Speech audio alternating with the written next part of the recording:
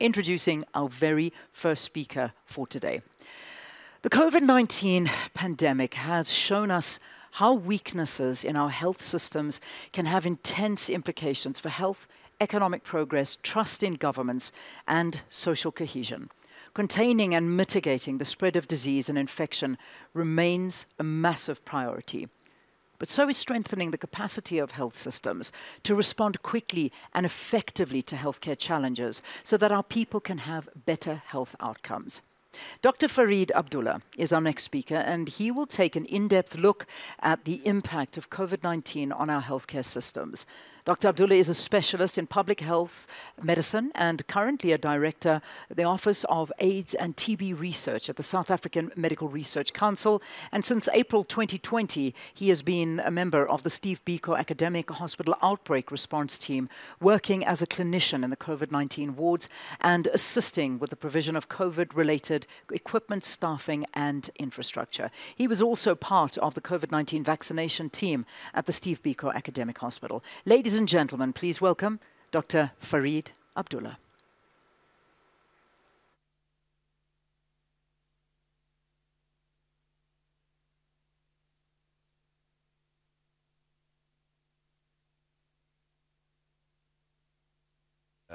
Well, good morning, everybody, and thank you, Anna and Ahmed, for the invitation, and thank you for having me, Leanne. I'll just go through my slides quickly, a little more technical than everybody else. Apologize for that in advance. But before I do anything, I just want to say how much it's been a real honor and a special privilege working with a whole lot of doctors at Biko Hospital during the COVID pandemic. Young doctors, doctors who've been there for a long time, and who've just thrown their entire lives and careers at the pandemic.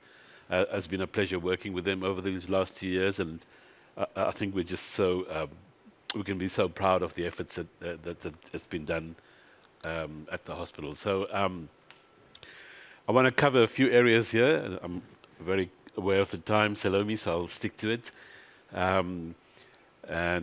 Hopefully, just try to reflect on what's happened over the last 2 years and what might be some pathways to kind of go forward here. So starting with the size and shape of COVID, well, I think what's really important is that we know that this has been a major shock to the system of the world. But I just want to point out from this paper in the Lancet a few weeks ago that there's been a serious underestimation of the number of deaths, and we now have well-documented estimates that there are probably between 17 and 19 million people globally who've died from COVID-19. You know, if you want to compare it to something, then there were about 50 million deaths in Spanish flu epidemic between 1918 and 1920. The HIV epidemic has had about 37 million deaths over a period of 4 decades. But, you know, this epidemic has been a major shock to the system. This is a picture in South Africa. This is great data from the Medical Research Council. And you can see those blue lines across the 4 waves and the officially reported deaths. And those are people who died in hospital. It's just approaching 100,000 deaths now, as the President announced in his talk last night. But at the MRC, my colleagues documented what we call excess deaths. And we think that the death toll from COVID-19 over the last 2 years is in the region of about 300,000. So these are hospital admissions as documented by the National Institute of Communicable Diseases. They've done a fantastic job to document the hospital admissions across the public and the private sectors. And you can see that waves 2 and 3 were big waves, and wave 4, the Omicron wave, started to see that decline. So we estimate about 500,000 admissions. But you'll notice that the split between the public and the private sector is rather different from what you would expect, because about 15% of the population is covered with medical insurance. You would have expected a lower rate of admissions in the private sector.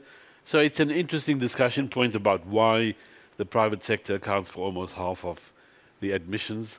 And that could be a function of a more forgiving eligibility criteria for admissions into the hospitals, or it could be that the public sector didn't have the number of beds that it needed to take on more people, because you'll figure out from this that about 2/3 of the patients who died never made it into the hospital in this country. Excuse me. So these data are from Afrocentric. Thank you, David de Villiers, for this data. And it shows the picture we've seen across public and private sectors. In the green line are the admissions in the private sector, and then you can see that there's been a significant decline in 2020 and 2021. This is a really important discussion point, because we need to understand what happened there, and basically you can see in certain hospital admission categories, you can't really stop a cesarean section or a normal delivery, so those have kept pace with previous years. The trauma admissions went down, and that's partly due to the lockdown regulations. That was a big discussion over the last 2 years. But there's some things we don't fully understand, such as asthma admissions. Why should it be fewer? But it certainly has been. A great concern has been admissions in cancer patients. Now, this is in the private sector, and it's clearly going to be even worse in the public sector. So patients who had cancer were not coming to the hospital, or because there was a shutdown of many of the kind of non-COVID functions within the public and the private sectors, we see this fall off. And I guess where I'm going is to understand what's going to happen over the next 2 years. Will there be a rebound, or will it continue at this lower new set level? So these are data from colleagues at Right to Care in a public sector district, and you can see a similar picture. These are our clinic visits, and you can see between a 15 to 25% decrease in head counts. So people stopped going to the clinics for multiple reasons. Sometimes the clinics were closed. Sometimes they were afraid to go to the clinic, not to be infected. Sometimes the staff at the clinic were down, so the numbers of patients they saw were fewer. And I don't have the data for this, but we know from all our colleagues in the private sector that GP visits went down significantly. I asked Adrian Gore a question about this about 8-9 months ago, about whether this would be a new level of GP visits set for the private sector, or will there be a recovery. He thought there would be a recovery, but I think that's something to think about. This is the slide that concerns me the most, working with tuberculosis. And what we saw in the first 6 months after COVID struck is a 50% decline in TB testing. And, you test fewer people, you make fewer diagnoses, you treat fewer people. And actually, we've seen in the last 12 months an increase in TB deaths recorded for South Africa. That's the sort of epidemiological effect of COVID on other disease patterns. So basically, I have one overarching message here, and that is that COVID has knocked down inpatient and outpatient care in both the public sector and the private sector, and it's going to be interesting to see over the next 2 years if there's going to be a rebound. It's also really important that we monitor the impact of that on mortality and morbidity.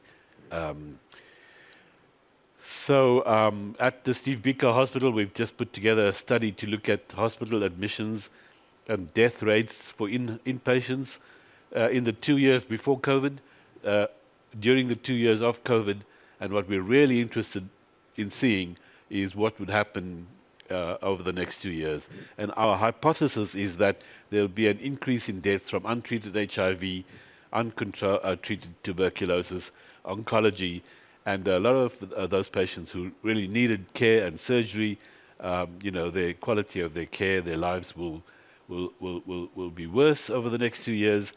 And I'll come back to this in the conclusion. So that's the first overarching point. The second, and I'm delving into territory that I'm not really an expert on, which is the financials.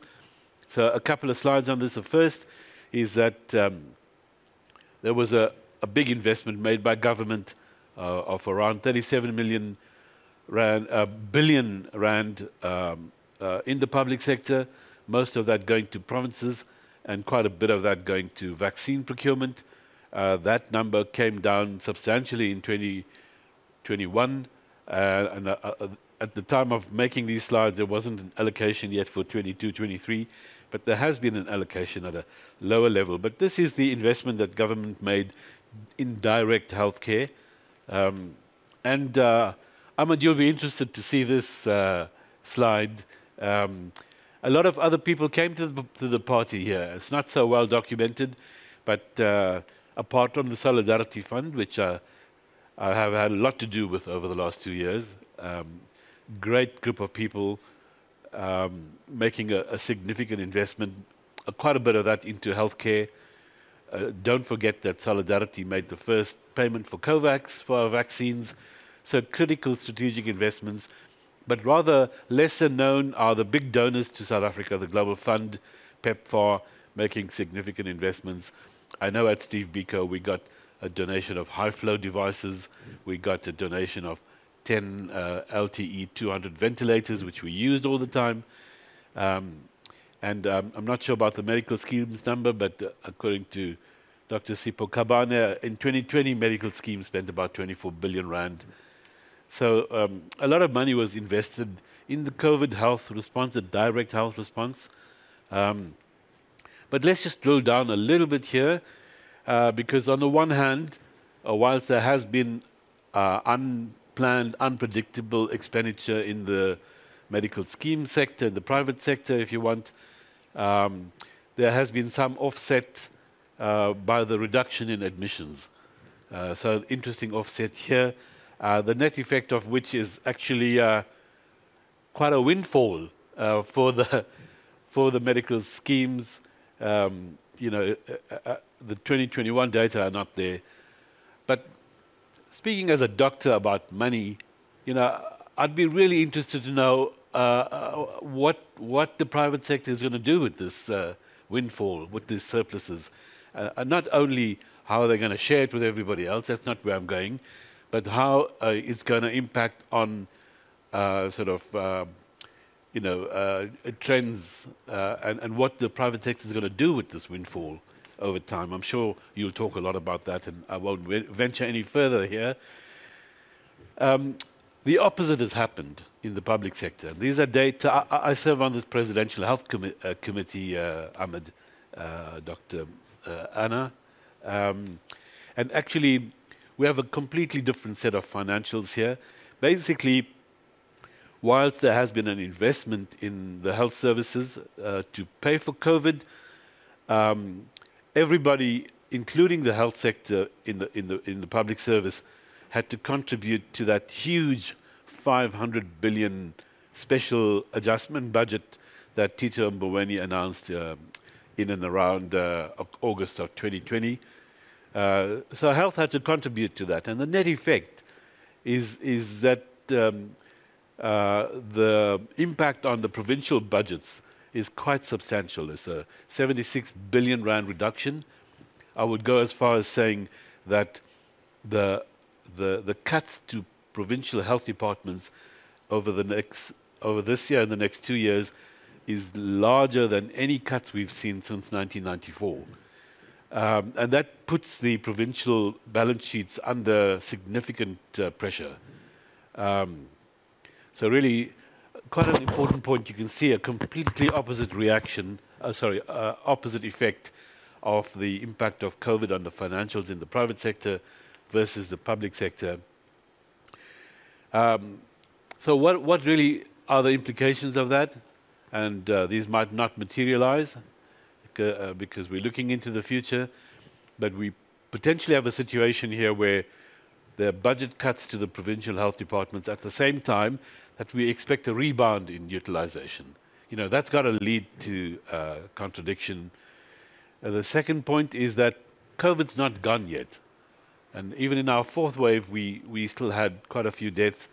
We'll have a fifth wave and a sixth wave, and like everybody else, you know, I'm of the view that the deaths will decrease with each wave, that we have COVID under control.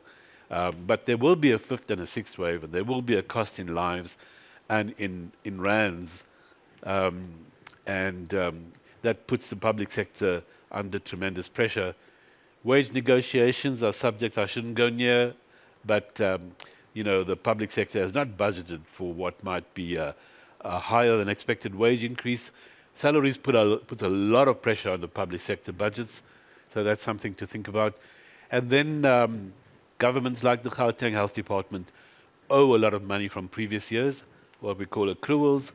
And between the accruals and the budget cuts, you know, the provincial balance sheets have been significantly weakened by COVID-19.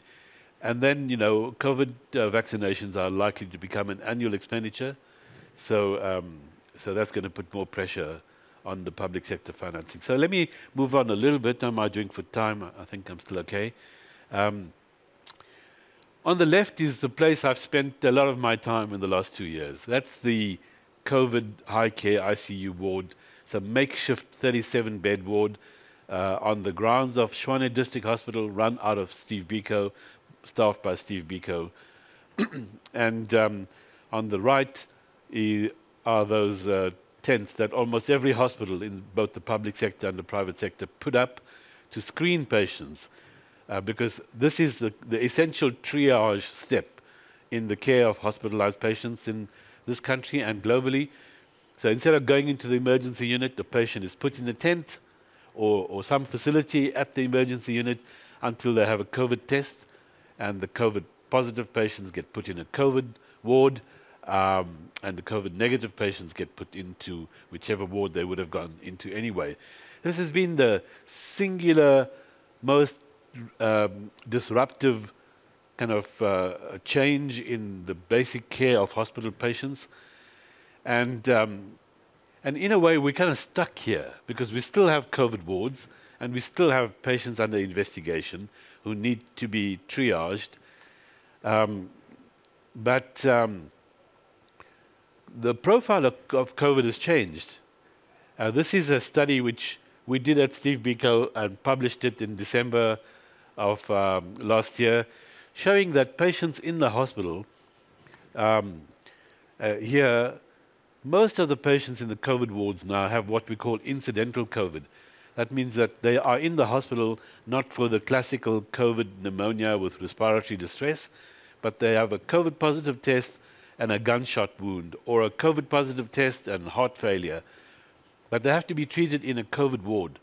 And we're kind of stuck now in these COVID wards with the majority of patients who are there with incidental COVID, and we still have to treat them in isolation.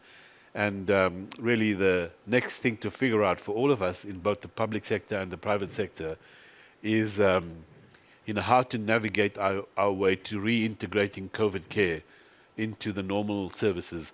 The Ministerial Advisory Committee just last week has put together a team to look at this.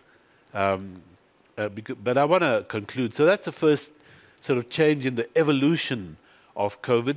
The second change in the evolution of COVID is this graph from Gauteng, which basically shows that we're having waves. But if you look at that fourth wave, that's the Omicron wave, we didn't see a spike in deaths. It hasn't been exactly the same in all the other provinces, but Gauteng is the best example of where most of the people are either have immunity from prior infection or are vaccinated. And the net effect in a densely populated province like Gauteng is that you can have cases, but the deaths stay down. And this is now the picture that's emerging in most parts of the world. And that's really the data set that's behind the loosening up of the economy, the restrictions, the speech of the president last night. And I'll show you the study that's actually there. Or before I go there, if you take a look, I couldn't resist keeping the slide in. If you take a look in or around the beginning of February, there was a little uptick at the end. And, you know, we all kind of got quite concerned about this because we thought it might be a new variant. And in fact, it was a new subvariant. That's the BA.2 subvariant. But because of the large amount of background immunity that we have in this country, actually the net effect was that it was just a little blip. So BA.2 has taken over the whole of South Africa now. Almost 100% of infections in South Africa for COVID are with the stealth variant, or BA.2 as we call it. But the spikes we're seeing in Europe, the US, in a place like New Zealand, Hong Kong, are all this new variant. And I wish I'd added one more slide, which is a comparison between what's going on in Hong Kong and New Zealand with this BA.2 variant. In Hong Kong, there's a lot of mistrust of the Chinese government by the population. And so the vaccination coverage levels are even lower than South Africa, in the region of 35 to 40%. And Omicron has caused a lot of death there. There are more deaths from Omicron than any previous wave, whereas New Zealand had 95% vaccination coverage, and they've had this kind of picture with very little deaths. So it constantly reminds us that, as the President said last night, vaccination is the quintessential public health measure, and we need to get it much higher up there. If we had 80 or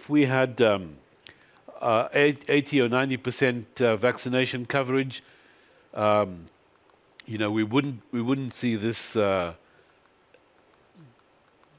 want to waste time now. We wouldn't see that fourth wave of deaths, which is in the region of about 30,000 deaths for the fourth wave. I'm coming to a close now. So just to repeat that, in the COVID wards, we need to figure out a way now to normalize how to manage COVID patients, and whether that's in a side room in a normal ward, or to continue with COVID wards, or to create a new category of wards for incidental COVID.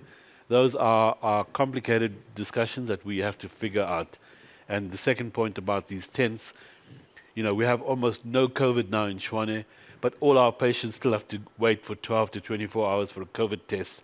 If you're in heart failure, you don't want to be in a tent. You know, you want to be in an ICU, and so we really are at this difficult stage in the health services where we have to figure out sort of our exit strategy here. And what's driving that exit strategy, gives us confidence, is this sort of graph where the deaths are down, even though we might have a fifth wave or a sixth wave. So this is probably the most important study of all, done by Professor Shabir Mahdi, you know, well in advance of all of this thinking. He set up this study months ago, and it basically shows he went from house to house and sampled everyone from the age of 5 upwards, and he showed that in South Africa we already have this high level of background immunity. He doesn't differentiate in this study between prior infection giving immunity or vaccinations, but you know, this is what every country in the world should be doing, and they're not doing it. Public health decisions must be based on these kinds of data. So I'll end on that point saying we're at this interregnum now where we have to find a way back to normality. It's a little more complicated within the health sector than it might be in the economy.